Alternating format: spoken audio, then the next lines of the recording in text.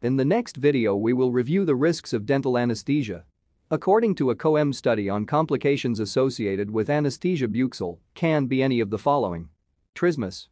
It is a spasm of the masticatory muscles that prevents the normal opening of the oral cavity.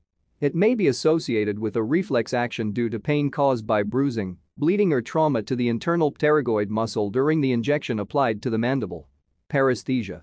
The patient notes a numbness or partial loss of local sensitivity. You may also feel burning and tingling even after the anesthesia has worn off.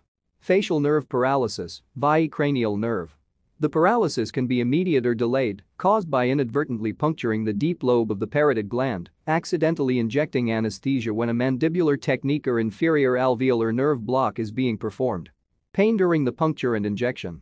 It happens after the repeated use of the needle in a patient to whom several techniques are being applied, and therefore, performing the rapid injection of acid anesthetic solutions with cold anesthetics, or simply when careless injections are made with too much anesthesia.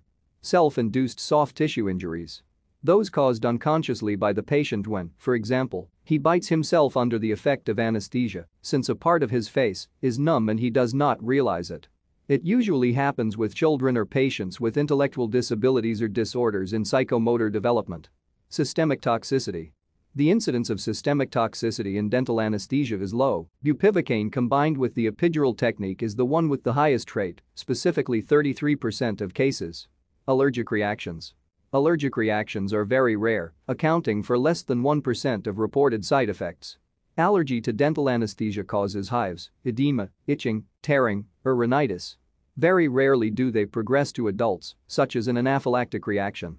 Other possible side effects of dental anesthesia: nausea or even vomiting, headache or headache, sweats and/or tremors, confusion, delirium, or even hallucinations, difficulty speaking, dry mouth or sore throat, feeling of dizziness and tiredness.